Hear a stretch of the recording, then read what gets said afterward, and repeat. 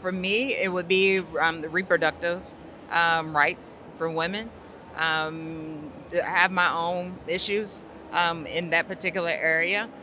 We need to have that put right back in. I want to make sure that women in this country have the opportunity to make choices of their own regarding their bodies. To have free public education is so important. And Black people, people of color, they pay their taxes. They should have equal schools and equal access to excellent schools. Is making sure we protect Social Security and Medicare. Yeah, the biggest thing is definitely going to be really standing on business as far as like making sure that Israel is like being held accountable for what they're doing. If they're going to continue committing genocide, if they're going to continue committing human atrocities, I think that Kamala Harris's administration should definitely be putting their foot down and be like, yo, if you're going to keep committing violence, then we're going to withhold military aid, point blank, period. I probably would take, even though healthcare is important, but I'm a veteran also. So making sure that our vets are taken care of. I used to work with veterans who had barriers to employment.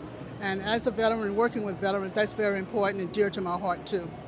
The second issue would probably be reparations, because a lot of Black people see the migrants getting a lot of money and revenue and stuff coming in, resources being generated for them. And so I think that is affecting Black perception of politics. I feel like it's a lot of apathy, and I think apathy is really the tool that they're trying to use to get the Republicans in office.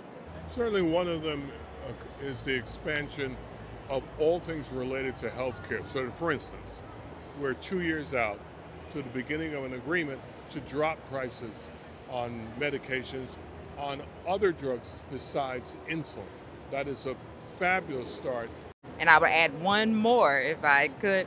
It would be around our Black maternal health and women's health.